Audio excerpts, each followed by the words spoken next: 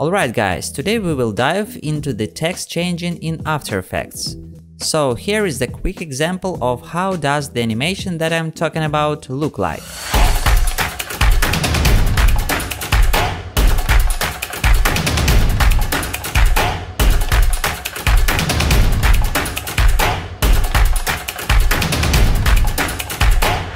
So, how can we simply do this using only one text layer?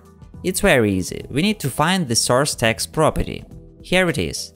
And also you should choose paragraph centered text. Okay, now let's try to make some changes with the text. So go to the start of the composition and press on the stopwatch of the property. Now let's move the playhead a little bit further and let's change the text itself, its size and its weight, for example.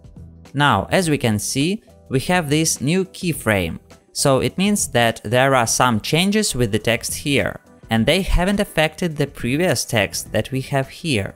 So basically, that's all you need to know to just simply change the text using only one layer. Now, it's your turn to be creative and do some interesting stuff. Don't forget to hit the like button below and subscribe to my channel if you want to see more videos like this. I wish you good luck and see you in the next Cup of Skills.